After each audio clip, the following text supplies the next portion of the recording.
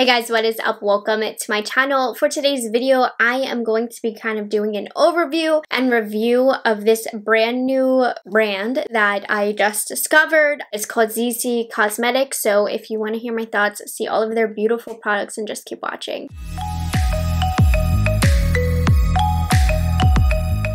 Hi guys, if you're new here, my name is Morgan. I'm a product knowledge enthusiast. One of my favorite things about what I do on YouTube is being able to introduce you guys to new brands. And when I initially created my channel, that wasn't my intention of my channel. And I just discovered through YouTube so many amazing brands. And Zeesea Cosmetics has caught my eye. Now, it was on my Instagram for the longest time. And they reached out to me asking if I would like to try their products, and I was so excited by the brand, and after trying the products, they definitely got my stamp of approval, and so they offered to sponsor today's video. I'm so excited, so thank you so much to Zeesea for sponsoring today's video. However, you guys know, all thoughts and opinions, of course, are my own. This video wouldn't be sponsored if I didn't like the brand. If you don't know what Zeesea Cosmetics is, it's a Chinese cosmetics company. To say it like flat out, they have some of the most beautiful makeup I have ever seen. Like, not to be dramatic, but really surprisingly at a quite affordable price, because some of these products look extremely luxurious. So if you are a packaging person like myself, you're gonna be obsessed with this brand. I think the number one thing about this brand is definitely the packaging. If you're not a packaging person, I feel like this brand will make you become a packaging person because it's incredible. So anyways, like I said, I discovered Zeesea Cosmetics through Instagram. Their marketing is amazing. So they are a Chinese makeup brand. The majority of their products don't really have English on them, or very few English words on them. It's hard to identify the names on the products. Like, it feels really cool. Like, I feel like I'm in a really niche area of makeup because the makeup is marketed towards Asian communities, and oh my gosh, it's just so beautiful. So if you're looking into Zeesea Cosmetics, I would definitely direct you into going to their collections, because that is where the artistic makeup is. So they've done a lot of collaborations with the British Museum. Kind of weird, but they've created some amazing products. Now, if you don't know what the British Museum is, it actually was the first national public museum in the entire world. So they have over 2 million years of history in that museum from around the entire world. And oh my gosh, the collections they've created with the British Museum. Okay, let's get into it. I will, of course, put an overlay of the products that I use so you can see them in application. But this video is just focused on the packaging because it's incredible. So we're going to specifically start off with the Enchanting Egyptian collection, where they have 6 eyeshadow palettes. Now, looking at their website, they are $30 each if you're interested in purchasing these. I want you to pay close attention to the packaging of each of these palettes, because each packaging is inspired from different elements from the Egypt collection from the British Museum. I feel like this is something that my dad would think is so cool because he's actually a history teacher. So this is the box that the first one comes in, and I'm going to show you, and you'll see literally it's all Chinese. I have to look on the website to see what the name is. So we'll start off with the one that I'm wearing. This is called, oh my gosh, the Ankh palette, I believe is how you say it. And here's what the front looks like. They do have mirrors, and here is what the eyeshadow palette looks like. Such a fun color story, and you can see the textures right here. This is the palette that I'm wearing right now. I have this color as my transition color. I then went in with this green color as the inner and outer corner color along my lower lash line as well. It blended very nice. It held the pigment very well. I then used this dark green shadow, which you see has a beautiful embossment to it, as the depth for the inner and outer corner and lower lash line as well. Again, blended very easily. And then here's the star of the show in this palette right here, this glitter shade. Now, it's not a pressed glitter, but it's so sparkly. It's so pretty. There are a couple of pressed glitters in some other palettes, but this one doesn't have a pressed glitter per se, but oh my gosh, this palette is absolutely stunning. Now, I have a lot of palettes that I got from this company, so I haven't played with all of the palettes or all of the colors, but I really loved every single color I tried in today's palette. I will say among the palettes, sometimes I do notice some inconsistencies with the shadows where some are great and pigmented and creamy, and then some shimmer shadows might be a little bit lackluster, and same with the mattes, but for the most part, and I think for $30, the quality is definitely pretty good. But yes, this is the one that I'm wearing today, and I think of all of the ones in this collection, this one is probably the most unique. Okay, so this one is the Geyer Anderson cat. So here is what the packaging looks like for this. And the color story here, this is another fun one. This is actually the first one that I used, and I created a really pretty neutral look. You'll see this one does have a pressed glitter, but it has a nice number of shimmers. Some of the shades in here are a bit similar, but if you like neutrals, this is really nice, and I really do enjoy the pops of greens here as well. So again, this one is a really nice neutral palette if you're into these types of shades. Next, we have the Cobra palette. If you're into more neutral kind of taupey colors, you're going to like this one. So obviously the art on it is inspired from a cobra. Now, I don't know the exact historical references behind the packaging, but I can certainly appreciate them. This, neutral lovers, you're going to enjoy this. This shade right here looks incredible. So this is one that I haven't personally gotten to use yet, but I'm really excited to. I feel like this is one that I'll probably use a lot. Next, we have Papyrus. So this one is what the packaging looks like right here. And by the way, I forgot to mention this, but it is like a plastic component, but it feels pretty weighty. You can tell it's plastic, but it doesn't feel like it's gonna break. You know, it does have some weight to it. And here is what this palette looks like. So if you're into warm tone neutrals, you will really like these. This one does have a pressed glitter. I'm not a big fan of their pressed glitter formula. I think they're a little bit too gel-like, especially the ones with the big chunks in it. But their shimmer formulas are pretty nice. Now, these do have a little bit of a scent. It is slight chemically. It kind of reminds me of a Makeup Revolution palette. So if you're sensitive to that fragrance, then this probably isn't the brand for you to want to try. But for me, that doesn't personally bother me. So I just wanted you to be aware of that. But this one is really pretty. This is the one where I felt like some of the shimmers were a little bit inconsistent. There was like, I think it was this one right here wouldn't really show up. But then it was confusing because the one beside it was so creamy and delicious. Next, we have Scarab, which is right here. So this is what the packaging looks like. It is textured and beautiful. And by the way, each comes with an insert that's similar to the art on the outside packaging. Again, this kind of has like a Huda Beauty vibe to it. So if you're looking for a palette that has like the nude vibe to it that Huda has, this one is very similar. The shade reminds me of something that's in this palette. Really pretty. This one is a little bit heavy on the shimmers, but great if you like neutral, everyday kind of pinky tones. And then the last one that we have is Eye of Horus, and this one is really fun. I think this one is one of my favorites. This is the one where I created multiple looks with and I was obsessed. I feel like the quality in here was especially good for whatever reason, but this gorgeous gold shade right here knocked my socks off, and I love like the bronzy tones that we have in here. This blue isn't the best, but then again, this blue is really good. But these are great on the lower lash line with a golden lid. This palette really inspires me to create looks like that. So this one is really pretty. So all of these color stories, they really speak a true story. They're very cohesive. They're easy to make looks with. As far as the quality of all these palettes, I find them to be pretty good across the board. Like I said, there might be a couple inconsistencies. For the most part, for the packaging and the story, and the packaging, really, really nice. I'm very happy with them. All right, let's move on to the next collection. So this is also a collection with the British Museum, but it's the British Museum Alice in Wonderland collection. So the palettes, there are 3 palettes in this collection. There's a more neutral one that looks really pretty. I don't have that one, but I have the 2 colorful ones.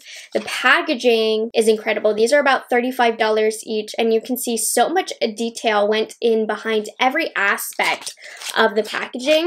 So I have the red one here. You can see the glitter running throughout the whole packaging, and I love how the box paired with it. And when you open it up, it is a 10-pan palette. So you'll get 4 shades in the middle, and then you kind of have some weird like split pans. Again, I don't like the pressed glitter in here, but the shimmers are incredible. The mattes I feel like are kind of hit and miss. In this palette, I do like the mattes more than the next palette. So overall, I would say this is a very solid palette as far as quality. The shimmers are amazing. Now, something that I did want to keep in mind with this brand in general is it's an Asian makeup brand. So their style of eyeshadow is different than what we have in the United States. So I did feel like some of the mattes were maybe less pigmented, but I do believe that that was truly intentional because that's the style of makeup in Asia. So that is something that you might also want to keep in mind if you do decide to purchase from the brand. It's a true Asian makeup brand. But anyways, this palette is really pretty. It's a little bit more on the warm neutral side, so I don't see it as something that I would grab for a lot because I don't reach for these tones a lot, but really pretty. And the first palette that I ended up playing with from this collection was this blue one. This one also, as you can see, has the glitter falling, and just love the packaging. So much detail behind it, even everything in the embossment. You know, we have Alice's bow right here, all of that. This one, again, really pretty. The mattes here I thought were a little bit spotty. They weren't my favorite, but the shimmers, again, in here were incredible. It does have that pressed glitter formula in here as well, but if you're into these colors, this one is really fun. And like I said, the shimmers, I don't have a formula quite like these that feel like these. They almost feel wet and they almost melt in your hand, but they spread so beautifully on the eyelid. The last part of the collection that I wanted to share with you is they actually came out with a color mascara, and I have a lot of other color mascaras from this collection that I'm going to talk about later on with you guys, but I put it on my lower lash line because it is a glitter mascara. So here's what the packaging looks like, and then you open it up and you can see it's like you'll see it's even the wand is designed like the Alice in Wonderland with this little tip thing, but it's a glitter mascara. And one thing that I've learned about this brand, if you're really into fun, artistic, different makeup looks, they have every mascara color and eyeliner under the sun. I put a little bit of the glitter on my lower lashes just for fun, and I'm surprised at how much it stands out. Now, I don't like to do fancy things with my lashes because mine are so small and I don't want to emphasize that, but it's really fun. So if you have been looking for a colorful, glittery mascara, I do think Zeesea fills a hole that's not in the makeup market in the US. This is a collection that I know you guys are going to love. This is a collection that is worth every penny. I'm obsessed with this collection. It's the most beautiful makeup I've ever seen, I've ever held. I know this is gonna sound very dramatic and you're like, girl, this video is sponsored. No, like this is actually the most beautiful makeup that I've ever seen. So this collection is called the Forbidden City Collection. It's inspired by the romance and mystery of Asian Chinese dynasties. So I'm getting this from the website. It's designed with contemporary styles to provide you with a classical sense of culturally rich beauty. It's an ode to princesses and seductive concubines that reside within the Forbidden City. So fun, the rich culture that is behind this collection. This collection is a bit more pricey than the previous collections I just talked about, but you will see why. So first we're gonna start off with the first product that I used on my face today, which I don't even want to tell you what they are. I just want to show you. So here's the box, okay? You pull it out. Guys, I'm half Chinese, so this really excites me. Are you kidding me?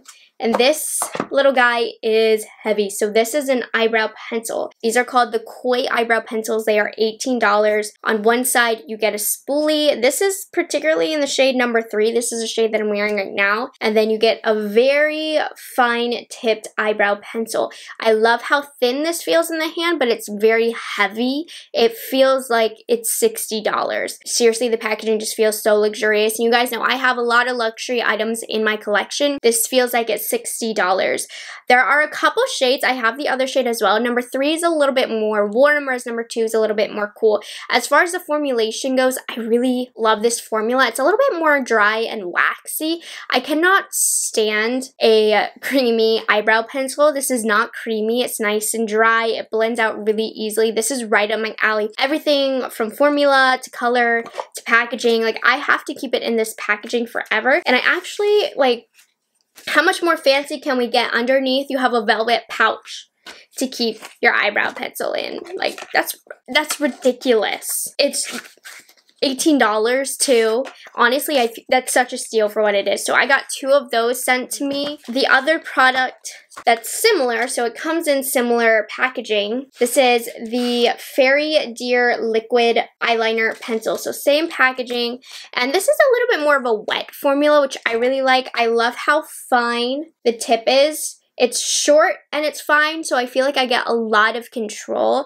And maybe it's because I'm half Asian and this is designed for Asian eyes, but it's just so small and perfect for my small Asian eyes. And again, same thing with the packaging, with how luxurious it feels.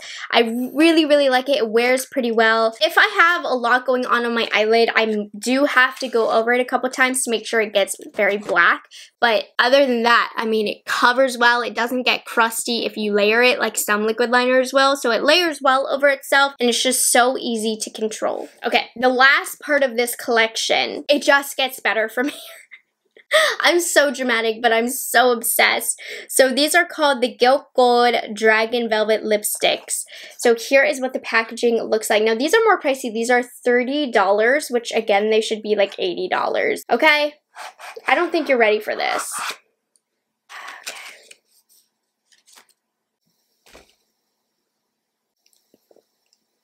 This is the most beautiful lipstick I've ever seen. I mean, maybe I'm biased because I'm Chinese, but this is like Charlotte Tilbury on I don't know what kind of steroids. You know, such a heavy, beautiful product. It's a magnetic closure for those of you who get satisfaction from that. It continues on.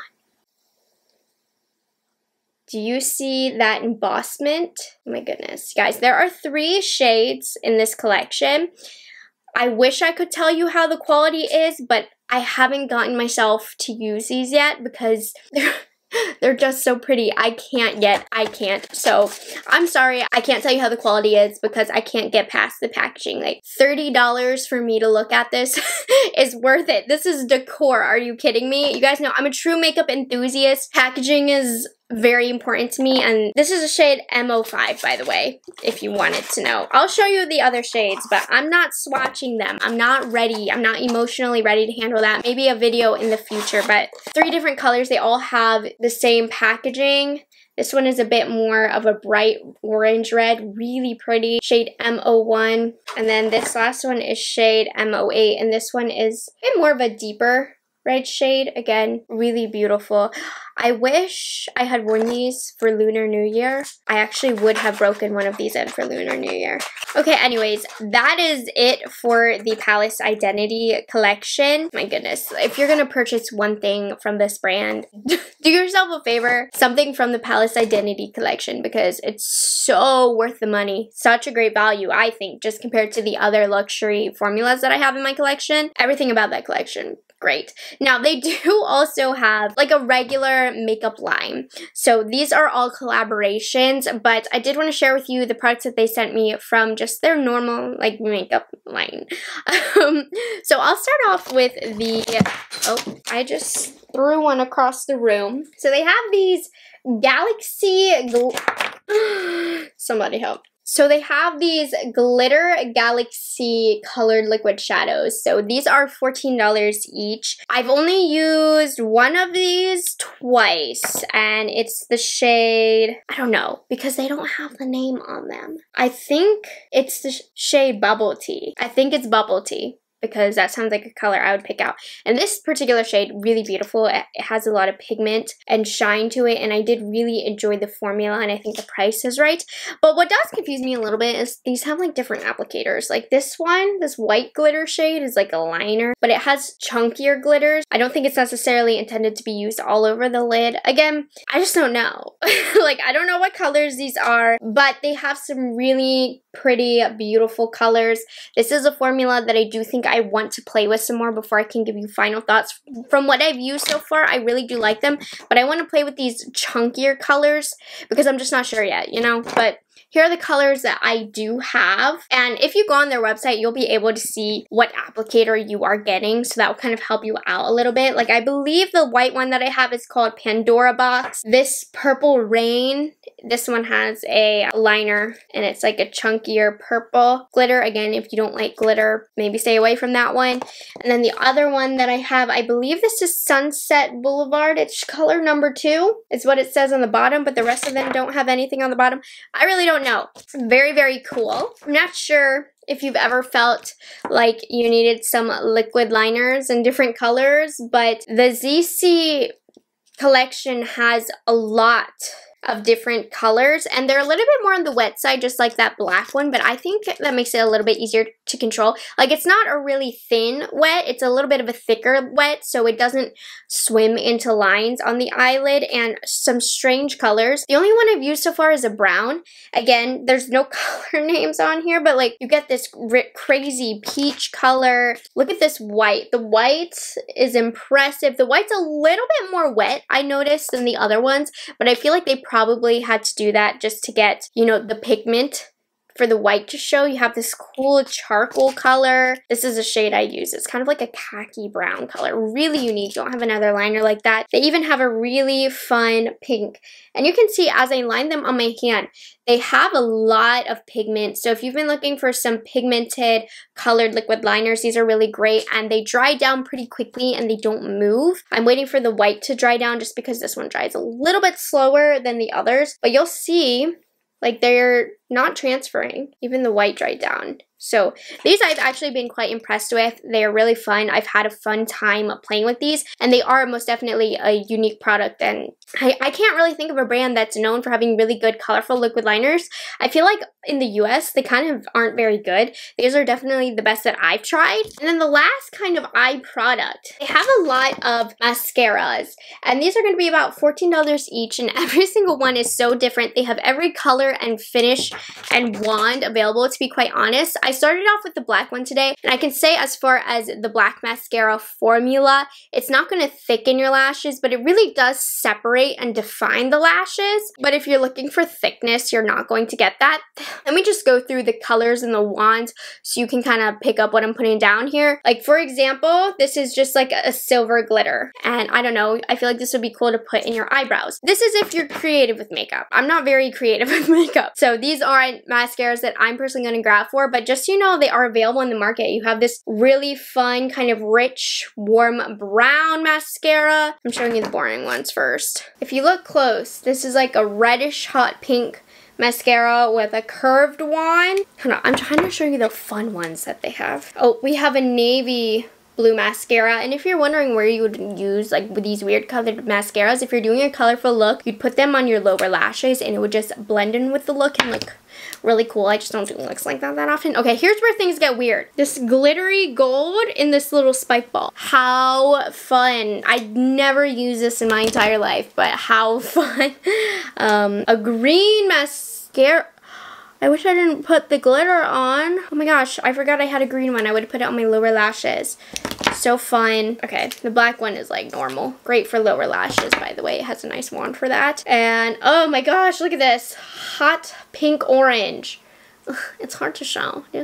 Hot pink orange. So cool, so fun. Again, probably not something I'd use a lot, but if you're on the market for that, I feel like that's something that's unique to the brand. Okay, last couple of items to talk about. Again, we're really only on the actual brand's products, so I did pick up a couple of their blushes. Let me see how much they are. So these are about $12 each. They're very affordable. I'm wearing the shade number 3 right now. If you're wondering, it's kind of like a warmy kind of color. These are very sheer. Again, I'm imagining it's because it's an Asian makeup product. I really like it. I prefer a sheer blush. Now these do have a matte finish. They blend out very easily and they're very easy to use because of their formula, because while they're sheer, they're still buildable. So this one's really pretty. I do think a few of their colors are similar from what I've seen, because I have number 2, which is a bit more like lighter, but it is still very close to the color that I got. But the formulation themselves are really nice, just an easy to throw on blush.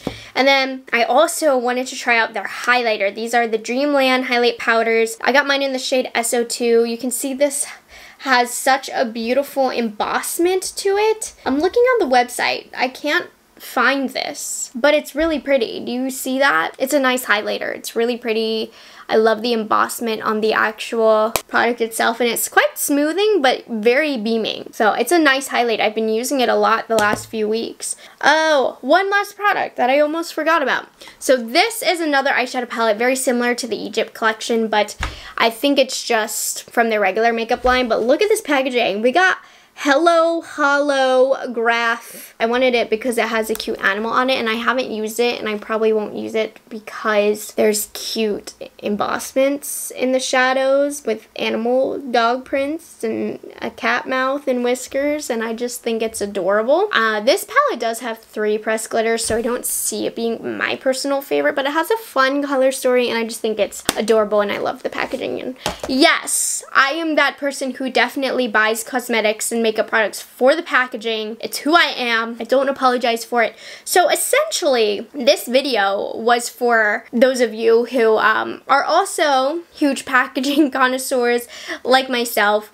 I think overall the quality of the makeup, it's good quality. Like being 100% transparent, it's not gonna knock your socks out of the water. The packaging is what definitely knocks your socks out of the water, because is that even a saying? I don't know, but you know what I'm trying to get across here. The packaging of this, if you're looking for a fun experience and to look behind and beyond the makeup, this brand is really neat, something very cool to check out. And again, thank you so much to Zeesea for offering to collaborate with me on this, because I am 1010% impressed and elated, and I can't wait to continue using these products.